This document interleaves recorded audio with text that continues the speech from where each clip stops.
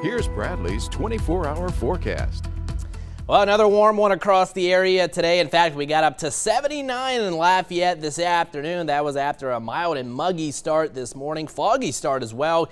We had those temperatures in the upper 60s to near 70 degrees. Now, pretty quiet on the satellite radar composite, at least here locally, but severe weather outbreak kind of going on there as we get across the northern parts of the state. We have seen a few tornado warnings, a couple severe thunderstorm warnings as well, and that will be bypassing us off to the north tonight. But overall, this system that's producing the severe weather to our north slowly pushing eastward, and we'll get better rain chances and storm chances throughout the day tomorrow. So here's how it plays out with the high resolution rapid refresh model. Outside of a couple isolated showers tonight, I think most of us staying quiet. Temperatures mild and muggy, upper 60s to near 70 degrees. So that's where we're going to start the day tomorrow. And then we're going to kind of see a broken line of showers and storms pushing through the area. The timing, again, mid-morning through mid tomorrow afternoon. What we're going to have to be on the lookout is for some of these discrete isolated cells that could be on the strong to perhaps severe side. We'll talk a little bit more about that in my full weather forecast in just a bit.